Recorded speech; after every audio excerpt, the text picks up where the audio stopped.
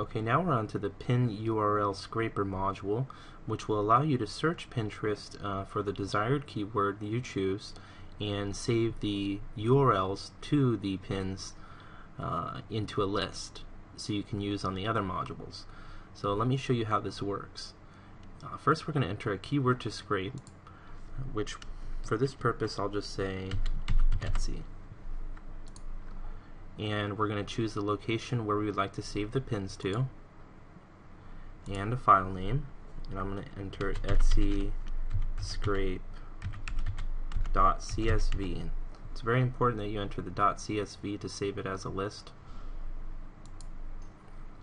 Now we're going to enter the amount of pages we would like to scroll down. The more pages you enter, the more pins you're going to be able to scrape, although it's going to take the bot much longer time to scrape all those pins for you. So for this, the purpose of the demonstration, I'm just going to say 2. And we're going to say run. And now we'll search. And now it's scrolling down pages for you. And after it's done scrolling down, it's going to go ahead and save all those to that list for you.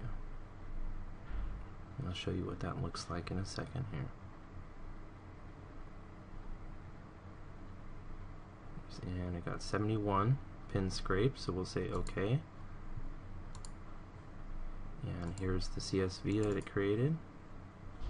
And there's all the pins. And it will delete any duplicates it finds as well. Okay, so now that we have the pins, we can go on to the pin liker module, which I'll be showing in the next video.